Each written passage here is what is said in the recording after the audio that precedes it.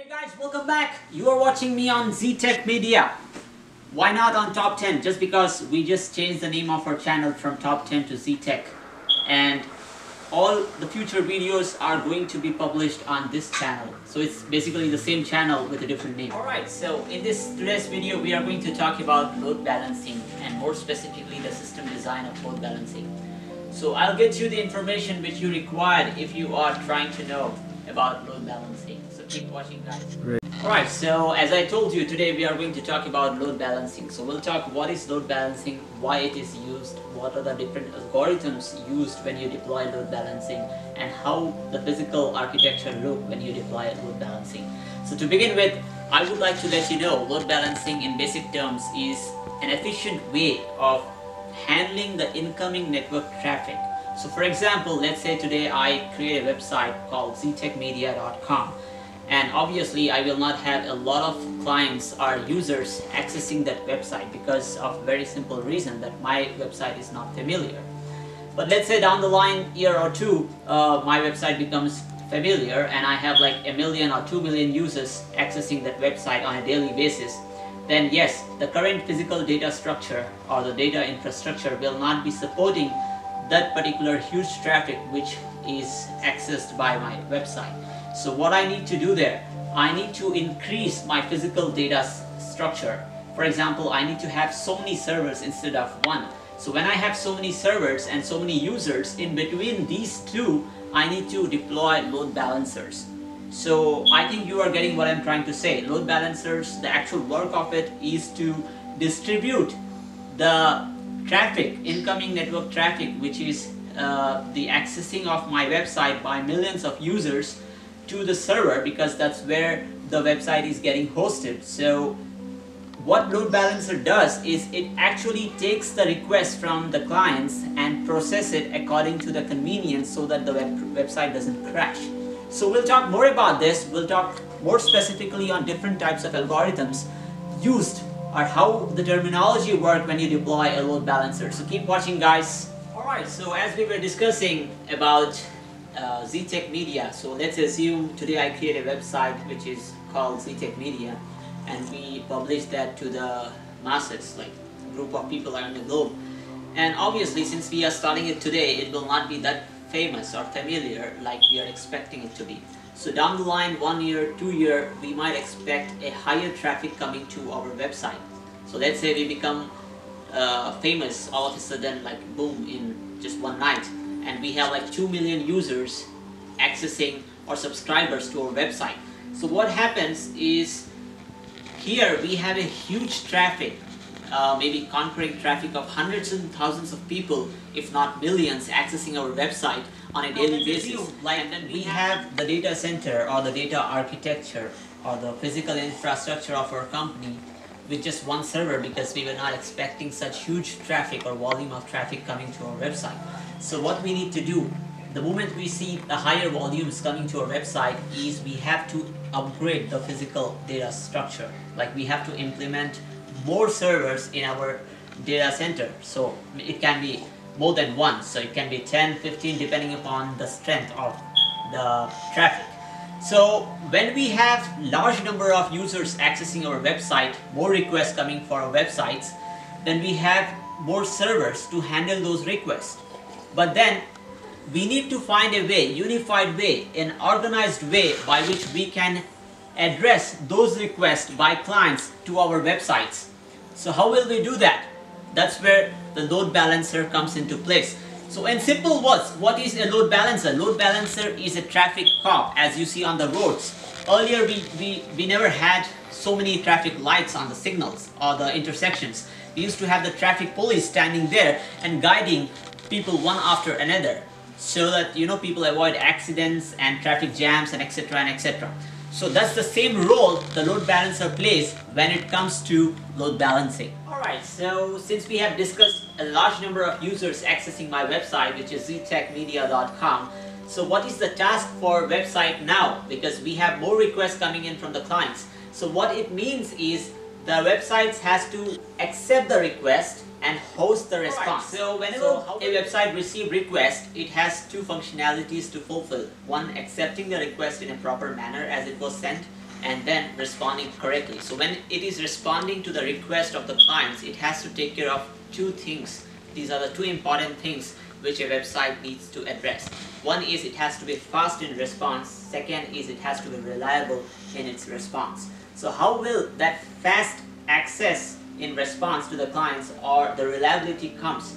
That's where the load balancer takes place. So the role of load balancer is it's actually a mediator. So the physical infrastructure will actually look like this. Clients trying to access the website through internet. So the internet is the second layer, and then it's the load balancer. So when we talk about load balancer, there are two things which we need to keep in mind. One is the physical or the hardware load balancer, and then the software load balancer. And then they will be forwarding the request as in required, or as depending upon how huge the request is, to the different types of servers, so that the servers can respond back to the client. So this is how it works in load balancing methodology, and we are going to talk about different terminologies of load balancing right now. Alright, so let's talk a little bit about the algorithms of load balancing. So when we talk about algorithms of load balancing, there are so many, but it depends on the choice or the needs you have for load balancing. So if I have to name a couple of algorithms, then it will be round robin, least connection, least time, hash, IP hashing, etc. and etc. So we'll talk more about these names which I have mentioned in a specific manner going forward. Alright, so what happens in round robin algorithm? So whenever the website receives request, what it does is the load balancer, it routes the request in a very sequential manner, one after another, to the number of servers it has. Then after round robin, we have least connections. As the name says, least connections. So whenever a website receives request, the load balancer in this particular algorithm sends the request to those servers with least number of connections to the clients. That means who are handling least number of requests from the clients.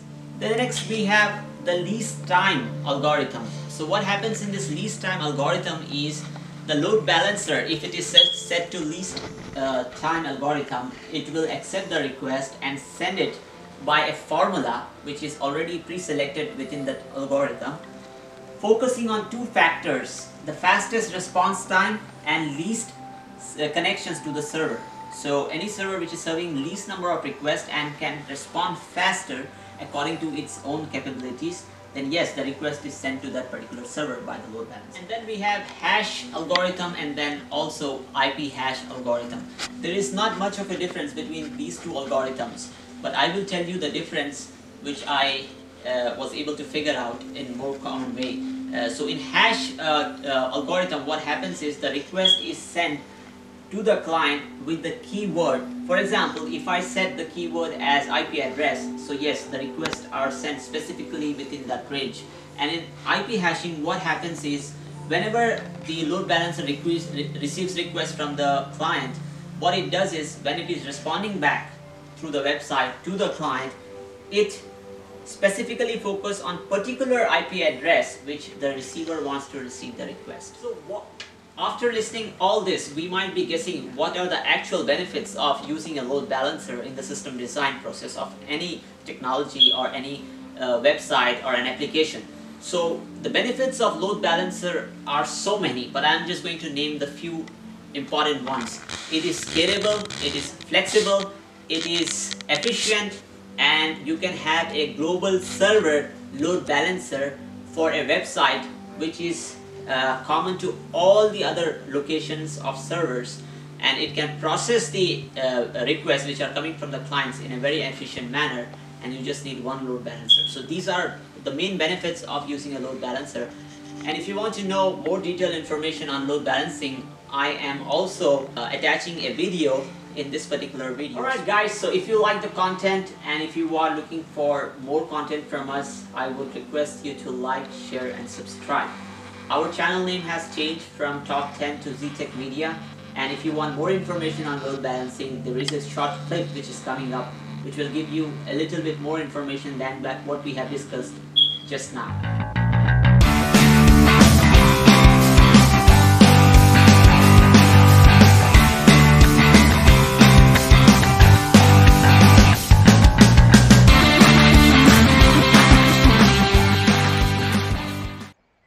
Alright, now we have round robin algorithm. So what happens in this algorithm? As you can see on the screen, we have one load balancer and two servers, server 1 and server 2. And now we have received the first request. So the load balancer is assigning that request to the server 1. Second request will go to server 2. And the process goes on 3 to 1 and 4 to 2, 5 to 1 and 6 to 2. And this is a very good terminology or algorithm if both the servers are of equal size and capacity. Now let's say we have two servers, server 1 which is capable of handling higher load, and then server 2 capable enough of not handling higher load. So what happens here if we are using the round robin algorithm? First server go to server 1, second goes to server 2, 3 goes to server 1, 4 goes to server 2, 5 goes to server 1, 6 goes to server 2. However, with this kind of algorithm, the server 2 will crash because of higher load, and it is not known for handling higher load. So what we have to do in this case? That's why we have another algorithm known as weighted round robin algorithm. Now what happens here is we have two servers, one with higher capacity, two with lower capacity, and what we do here is we assign a weight terminology to the load balancing. What we do is we assign weight 5 to server 1 and weight 1 to server 2.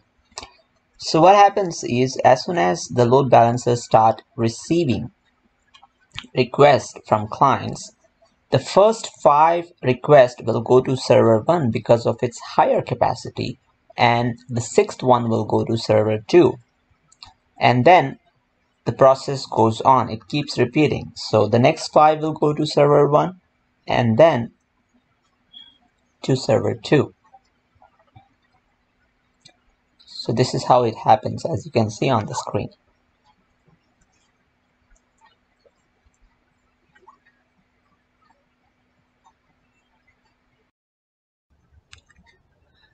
I would like to request you guys to like, share, and subscribe to our channel ZTech Media. If you have any suggestions, please leave comments. Thank you. Then we have least connections algorithm. So what happens in least connection algorithm? Let's find out on the screen. We have two servers of equal loads. Then we start getting requests, and whichever server is handling less load, the request will be assigned to that particular server. So in this case, we have 4 green requests which are not yet attended, so it will be assigned to the server which has less connections.